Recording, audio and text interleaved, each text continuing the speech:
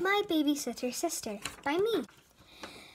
Sometimes my mummy and daddy would go out for the night with their friends, which meant that my sister had to babysit me. She would go, "Ugh, Mum, do you have to go out tonight?" And Mum would say, "Yes, dear, Mummy and Daddy are going to see their friends. And I must make sure that you take care of your little sister. Bye-bye now." The door locked and shut on us. My sister hated babysitting me. I don't know why though. And my sister gave out a long, long groan. Ugh! I don't know why she hates babysitting me. She stormed upstairs into her room and slammed her door in my face. How rude. A couple of minutes later, she comes out of her room and is on the phone to Mum, saying that I'm still not in bed. So I get an idea.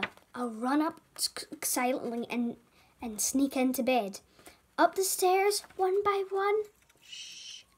1, 2, 3, 4. Make sure you don't stand in the creak. Ah, did she notice me? No. Good. Phew. I sneak past her, but she doesn't realise. Great. I go to my room, climb into my bed, and pretend I'm sleeping. My sister puts Mummy on FaceTime so she can see her face. She walks into my room and... oh, she's in bed. Sleeping, in fact. My sister says quietly. My plan has worked, and as she leaves, I pat myself on the back. The end. I hope you enjoyed my story, P1s.